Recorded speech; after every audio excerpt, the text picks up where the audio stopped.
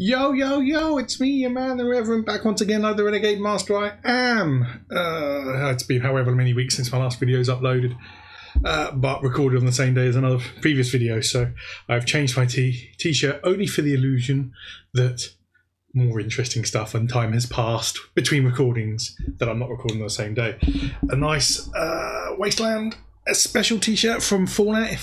If for you, the Reverend t-shirt fans out there, you can check that out. This is another unboxing. I'm going to press that button there to quieten that down. This is another unboxing video, but this is more in the kin of something I did a few weeks ago, which was... Can you see it? Can you see what it is? Yeah, so as you know, I have explained that I do like my books, and I've got a few of them. And what I tend to do, because I started buying books before, well, I've already bought books, I'm not an idiot, but I've been buying books, and rather than, if you spend less than £25, you've got to pay for postage or get it delivered to your local store for free. My local store is not local, so I went for one near my office, and then we went into lockdown, and now they've got a lot of books of mine. But occasionally what I buy is over £25, so I get free postage. Or I buy more than one thing. I don't remember buying more than one thing. Maybe I bought more than one thing. I just don't know. So yeah, I picked up this book, which if you saw all my books, all the ones up here, there's like a bookcase up here.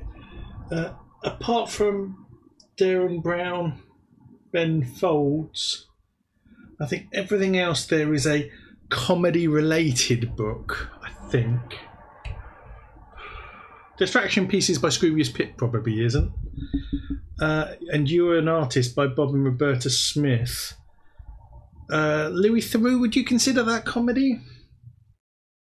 Yeah. Anyway, I've got books. I've got books. What are you going to do about it? They say if you go to someone's house for a romantic evening of fun, and they don't have any books, don't stay there for a romantic evening of fun. Is that dreadfully middle class? I don't know, but the concept behind it is books are good. So, and I agree, books are good. But yeah, that's enough about things like that. Here we go. So this has come from Waterstones. I don't usually buy my books from Waterstones. I use the Big Green Books shop on Twitter. If you know them, if you don't, you should follow them. They are ace. Really cool guy. And he gets his hands on signed copies of stuff, but occasionally he doesn't. And I always message him, and if he can't get me what I want, then I have to get it from somewhere else. Waterstones. If you want something, if you want special editions or signed editions or something like that, Amazon's really dreadful for that. And they don't pay their tax, but I can't really say too much about that. Look how much stuff I buy from Amazon. But yeah, books. Now this book, I will give you 5 seconds to guess what this book is. 5 seconds. I'll give you a clue. It is that thick. 4, 3, 2, 1. You are not going to have guessed what this book is. Oh, maybe I could keep opening it. That would probably be slightly easier. Oh, hello. Look at this. Don't know if you might see my address then. Packing, shipping note. Yeah, so this book was expensive. That's why they posted it for free. Now, here we go. Here is a book for you.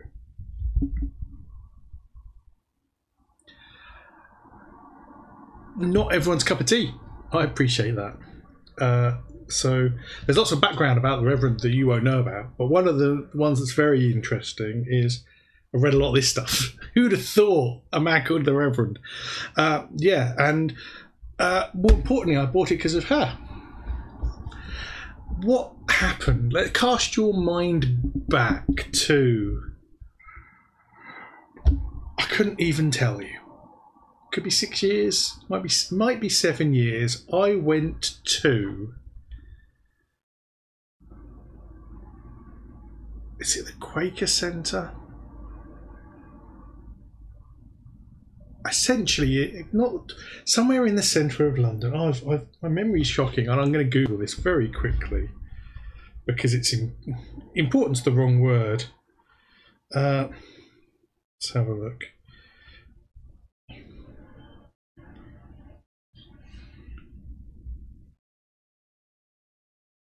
So yeah, this will be very boring for you, I'm sure. So I went to an event. Let's have a look. This is being advertised as a meetup. This might be it. No, no, it's not that one. Oh, why can I?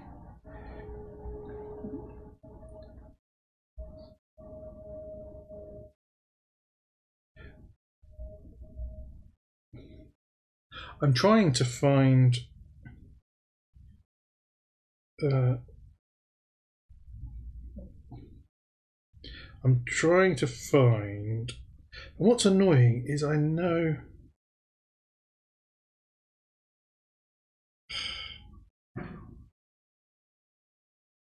This is like. I don't know. Let's have a look.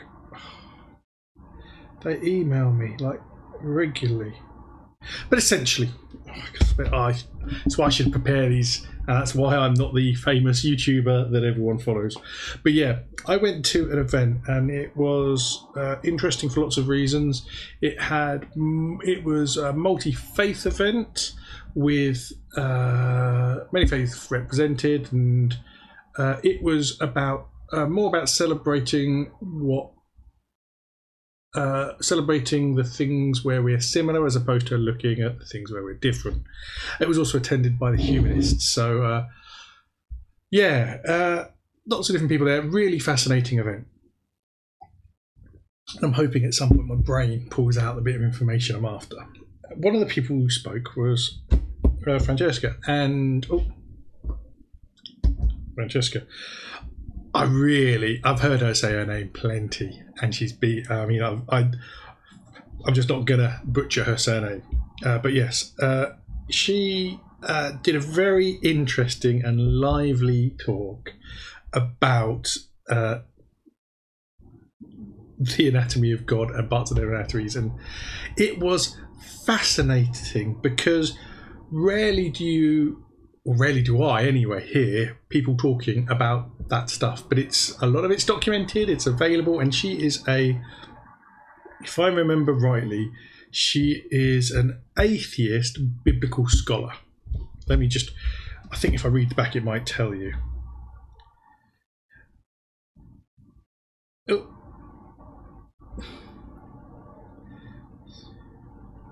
Stavrakopoulou, I think. Let's have a look. Yeah, let me read you the inside from this book. 3,000 years ago in the Southwest Asian islands we now call Israel and Palestine. Southwest Asian lands we now call Israel and Palestine. People venerated a complex pantheon of deities, led by a father god called El. El had 70 children who were gods in their own right, some of whom dwelt among the worshippers.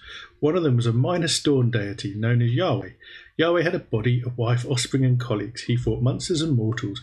He gorged on food and wine, my type of god. And took walks and naps, my type of god. But he would become something far larger and far more abstract, the god of the great monotheistic religions. As Professor Francesca Stavrakopoulou reveals, God's cultural DNA stretches back centuries before the Bible was written and persists in the ticks and twitches of our own society, whether we are believers or not. The Bible has shaped our ideas about God and religion, but also our cultural preferences about human existence and experience, our concepts of life and death, our assumptions about sex and gender, our understanding of history, our perception of what it is to be a person. Examining God's body from his head to his hands, feet and genitals in all his fleshy, uncensored and scandalous forms, God and Anatomy shows how the Western idea of God developed. She explores the places and artefacts that shape the view of this singular God and the ancient religion society of the biblical world. In doing so, she analyses not only the origins of our oldest monotheistic religions, but also the origins of Western culture. Arresting, elegant and passionately argued, God and Anatomy is a cultural history on a grand scale. Is there someone on the back? Ah, here we go. Francesca Stavrakopoulou studied theology at Oxford and is currently Professor of Hebrew, Bible and Ancient Religion at the University of Exeter. The author of a number of academic works, she also presented the BBC documentary series Bible's Buried Secrets. She regularly appears on BBC One's Question Time and Sunday Morning Live and appeared on several Radio 4 shows, including Women's Hour, The Infinite Monkey Cage, Blonde Belief and Museum of Curiosity. Her contributions to Dan Snow's History Hit podcast is among its most popular episodes. Yeah, it's so yeah. This is what I ordered, and as you saw from the front, it is signed. I should pick to that page. Signed by the author. I mean, I've got to work out. Well, let's have a look. First published in 2021. Doesn't say it's republished. I presume that's the this is the first edition.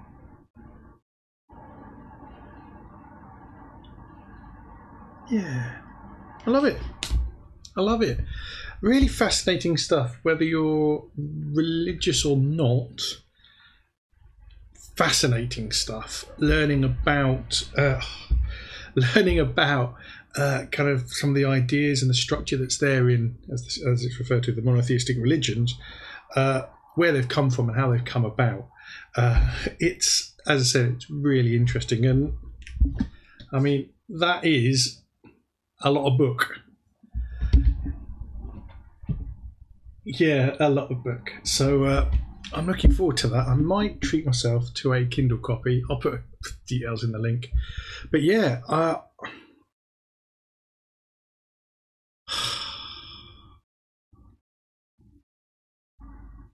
Quakers Hall, I reckon. Let me just have a look. I think that's what it's called. Quakers Hall. London.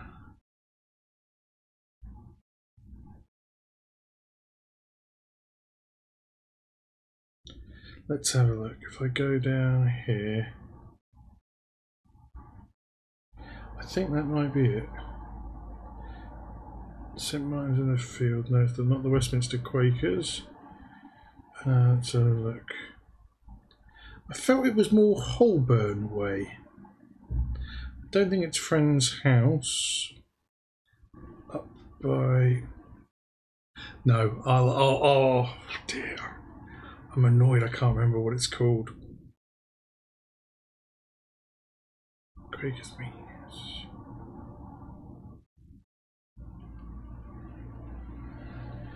Oh, yeah. So anyway, I'm going to Google it and add it to the text. But yeah, a fascinating event. It's a couple of hours, lots of different speakers, and I really enjoyed it. And when I saw that she was putting another book out, particularly this one, because the whole story is fascinating. The whole story. I had to have it. Goes in my collection. It is signed. Don't have to pick up signed copies. I've just decided to. It'll look out of place, so I might have to set up another bookshelf of books so that it doesn't feel left out.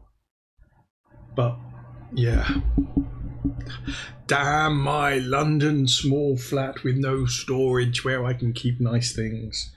But yeah, I've got other ones coming. If you've got any questions or you want to ask me, well, don't ask me about this book. I haven't read it yet, but I think it's a pretty cool looking book, and it's a nice book. £25 is a lot of money, but let's have a look. What does it say cost wise? Has it got a little price in it? It will have a price, £25. So there, in theory, I paid what it cost, and I've got signed a first edition. So I'm happy to that. Oh, I'm sending some weird ass text on my phone at the moment because I didn't hang it up properly. So yeah, I'm going to set up a separate playlist of signed books. Most of them will probably be comedy ones, but occasionally I'll pick up books that aren't, and if I do, I'll just do a video, show them to you, because they're pretty cool. I like them. It's a strange thing. It's just nice to have. Though anyone could assign this, I think it's her signature. I do wonder what a boring job that must be if you're, whatever your job is and you write a book, and they're like, oh yeah, we need to sign 1,000 copies, 1,500 copies, 2,000 copies, blah.